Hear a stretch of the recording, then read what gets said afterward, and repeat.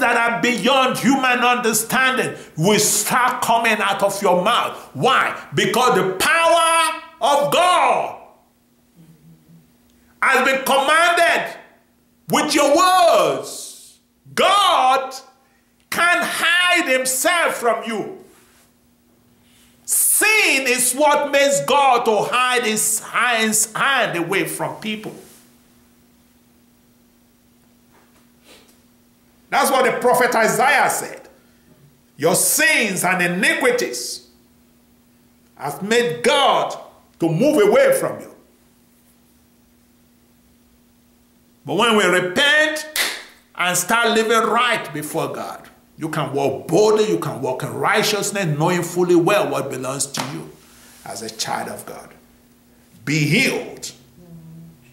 Be delivered. Be made whole this day. In 1 Thessalonians chapter 5, verse 24, what did Paul says there? He said, I wish that your spirit, your soul, and your body be made whole until the day of Christ. That's God's will for you. Your spirit, man, your soul, your mind, and your physical body to be whole. That means no sickness. If your spirit is healthy, your body will be healthy.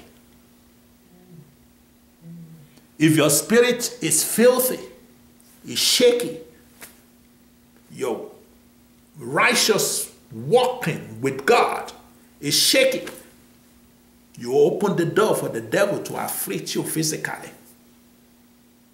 There's a problem right there.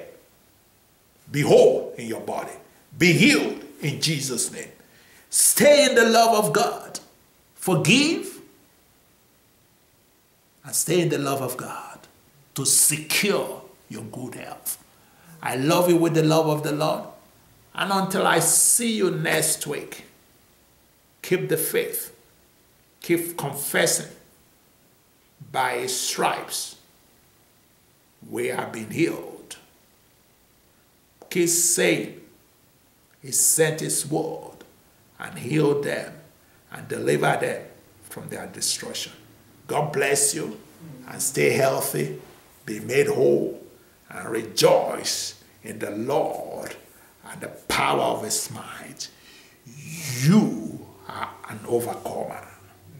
And you overcome the world, the devil, the system of this world that is bringing the coronavirus into your community and to your congregations by the word of your testimony, the blood of the Lamb, and you do not love your life if you're not to death. You're not giving up.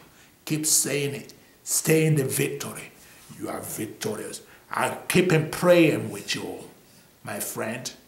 Jesus, hallelujah, has already delivered you. He has healed you. Hallelujah. He's healed your community. In Jesus' name, amen.